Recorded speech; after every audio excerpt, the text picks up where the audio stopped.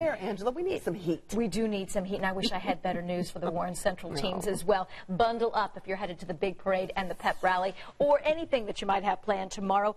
Yes, that 10-miler with the 500 Festival is tomorrow morning. It kicks off at Bankers Life Fieldhouse. You can register on site, and that gets underway at 6:30 in the morning. The race kicks off at 8 a.m., and it is going to be a chilly race with temperatures to start in the upper 20s. At least the snow will be gone. This is live Doppler 13 radar, and we're still tracking a few spotty snow showers at this hour, especially south and east of Indianapolis. I want to give you a closer view, especially south along Interstate 74 is where we have some of that steadier snow falling across parts of Decatur County from Greensburg and then up toward Brookville to just south of Richmond. Might be enough to quickly coat the ground, but this is moving out, and we'll turn our attention to the cold that's in the forecast for the upcoming weekend. The movement of the snow showers off to the south and east, and they'll exit the state over the next couple of hours. Temperatures right now in the 20s and 30s.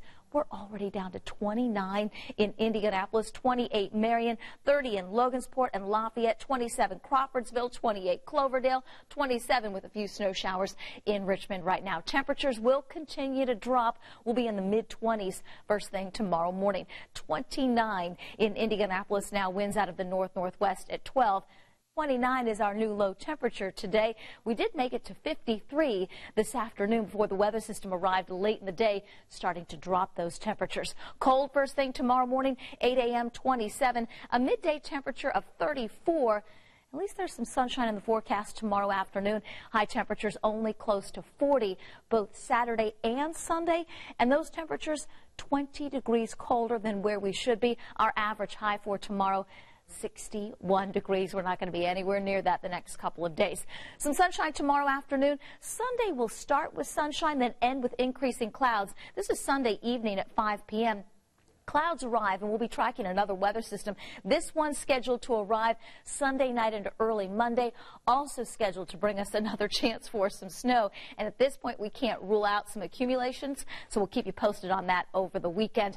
The weekend will be cold. 40 degrees tomorrow afternoon. Those snow chances return late on Sunday, 42. I do think a few rain and snow showers linger on Monday, along with the chill, 48. 48 Tuesday, and then we start to warm it up. Wednesday, a high of 60. Thursday, a high of 70. As that warmer air arrives, we may get a couple of showers in here late Wednesday, early Thursday, but the warmth finally arrives next week.